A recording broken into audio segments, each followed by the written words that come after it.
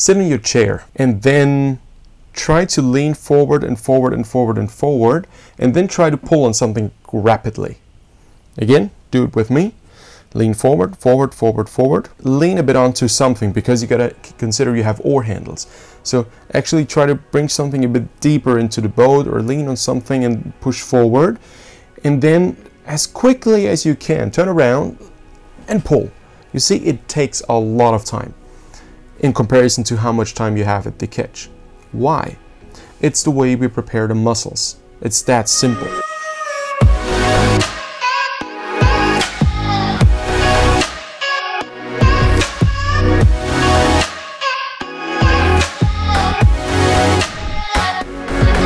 Today I'm talking about Tim Roth. Tim is from Switzerland, quite a successful junior rower. Last year in Japan and Tokyo, he made a bronze medal in the men's single scull, and the year before he was in the B final in the Swiss junior quad.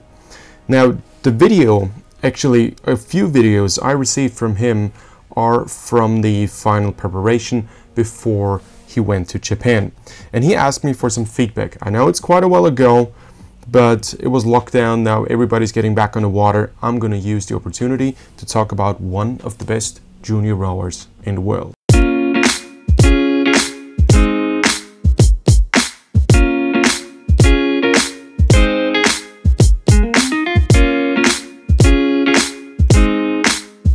Tim, if I look at your rowing, it looks really good.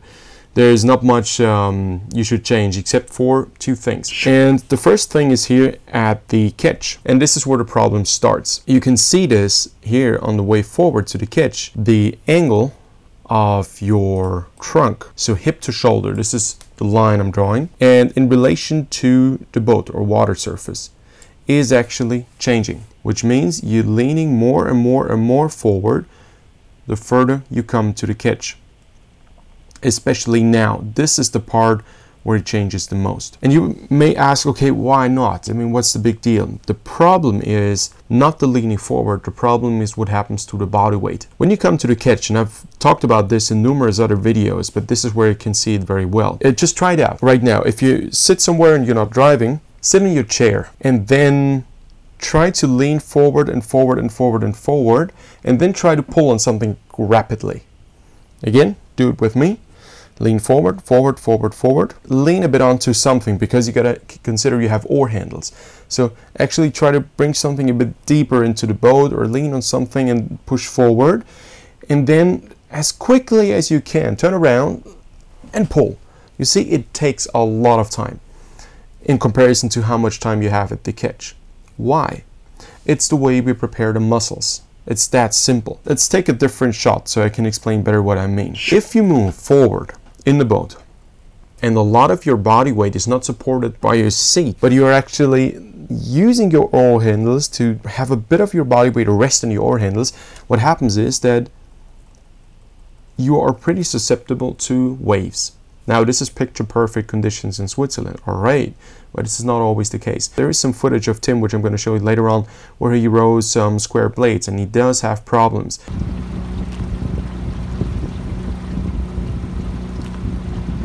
And the reason why he's got problems is because most of his stability rests on his hands usually at this stage of the recovery. The ultimate goal is not to do this.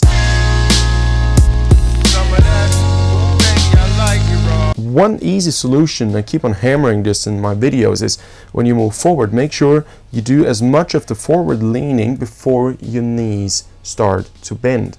Why? Because this way you have it all done and you stabilize your weight with tension in the chest bone, in the lower spine. And the idea is, remember the video with Alex on a bi rower, how loose his elbows were? If you try to move forward with stiff hands, your upper body will not be flexible enough, but it needs to be. Also your shoulders won't be flexible enough. So make sure your shoulders are loose and the elbow actually drops quite a bit. You now see a bit of a height difference between Alex's hand and Alex's elbow. And this way you want to make sure your shoulders are loose and relaxed.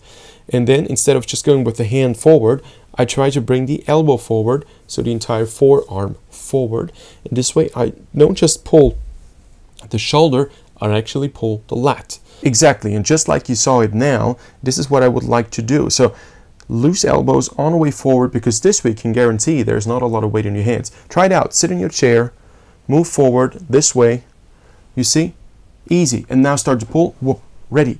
Because there's no weight on your hands. There's no weight forward. It's all in your seat. And this is exactly where we need to be. Now, why is this a problem? Why can't the weight be on the oar handles? Well, reason number one, if your weight is on the oar handle, it's going to be very difficult to get the blades off the water.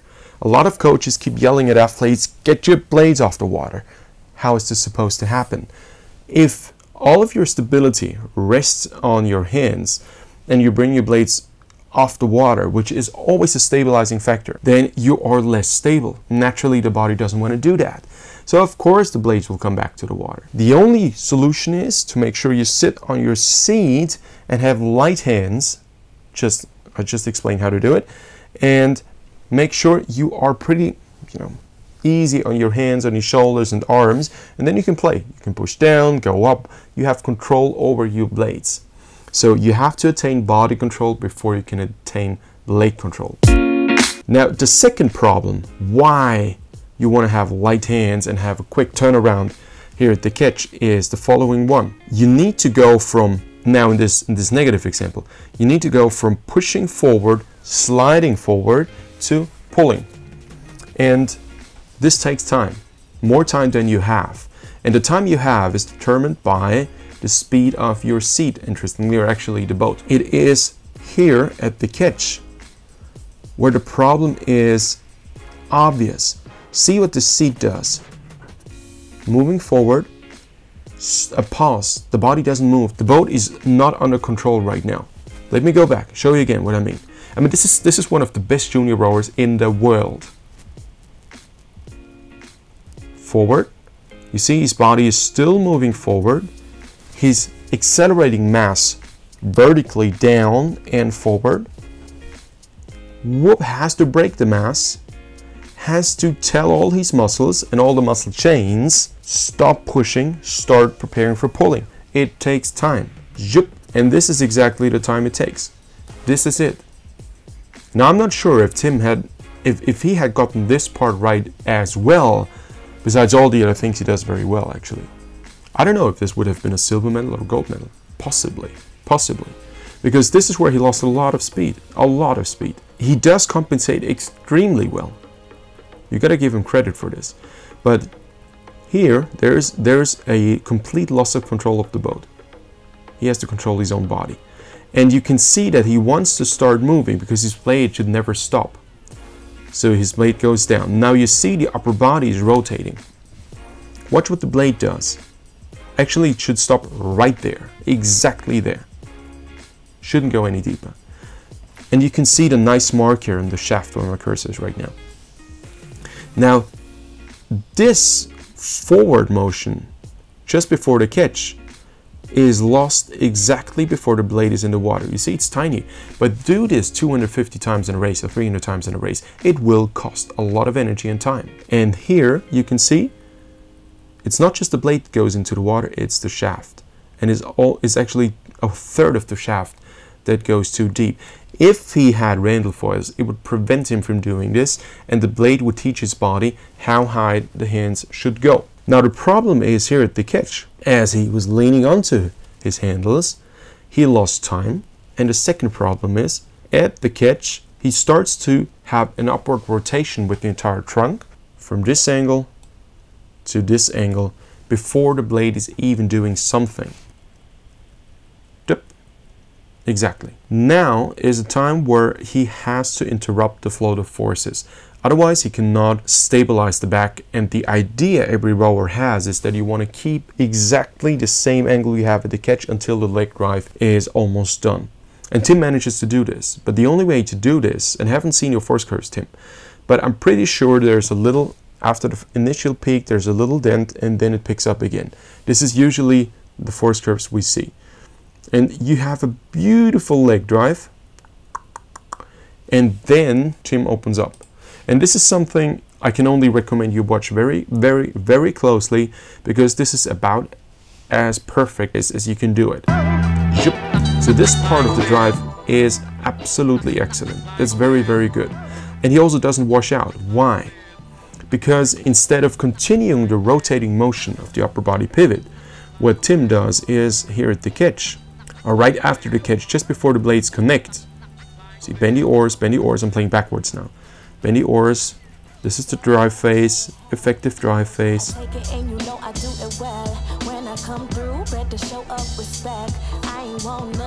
Right here, loss of control starts to connect. And he carefully now has to apply force hold, and he needs a lot of power here in his arms and triceps to hold this. And this wouldn't be necessary if Tim went forward to the catch and had just to do this here. The upper body could stay in place. Maybe he wouldn't have to lean that much forward. By this I mean that part right there.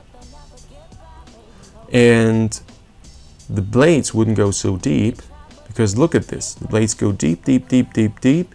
Leg drive starts deep, deep, deep, deep, deep. And now they come back to the surface at the point of time where he has actually maximum perpendicular force. And I'm pretty sure if the blades wouldn't have that vertical travel, because just check the white mark. See, the white mark has just come back again. See where my cursor is? Let me draw an arrow so you can see it.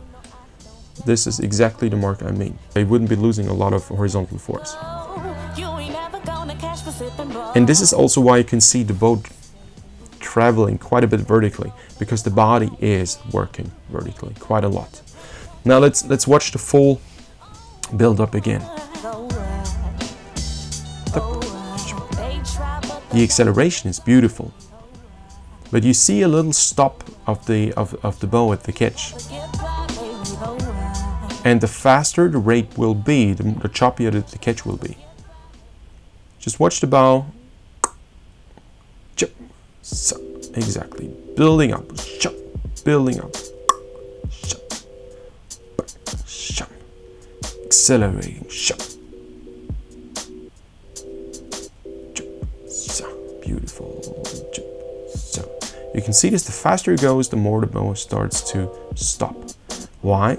Because this part here at the catch still takes about the same time. The muscles can't work quicker. Basically what happens in your muscle is it's just tiny electric signals. These signals need to be interpreted, and they need to lead to the right function of the muscle. If this already takes time during steady state, it will certainly not take less time during high intensity or faster base pace. So the problem here is this is a factor that cannot be accelerated because there's too much load at the catch. You have to prepare your muscles for pulling all the way forward to the catch. Now, this is where you need to prepare these for pulling. Zip. That's all there is to say. And there is one more thing that got me interested, and you can usually see an inefficient catch at the finish. It sounds weird, but this is exactly what's happening. And it usually happens right there. It's a lack of connection at the finish. You can see that the body is still moving, although the blade is not connected. And Tim is extremely well trained when it comes to technique, because he singled out this factor and try to get rid of that symptom, but you can still see the last part of the finish is not accelerating the boat as much as it could. You just accelerate, where's that final accelerate? It isn't happening because the blade is traveling too much vertically. It's not a real washout because the symptom has been cured by itself, but the cause is still there. Therefore, there is no full force connection horizontally speaking. This is after he rode with, I think, a rubber cord around the boat, so it's a weight training. But still, the handwriting is usually the same. All right, very interesting for me. I hope it was interesting for you as well. You can see even the best in the world do have their problems, but by absolutely no means it means that this is not good. But there is always a higher standard you can look for, and these problems are very common amongst many rowers. All right. If you have not subscribed, please do so. Share the video if you think it's interesting. And give me a thumbs up. Just lets me appreciate that you appreciate the work I do.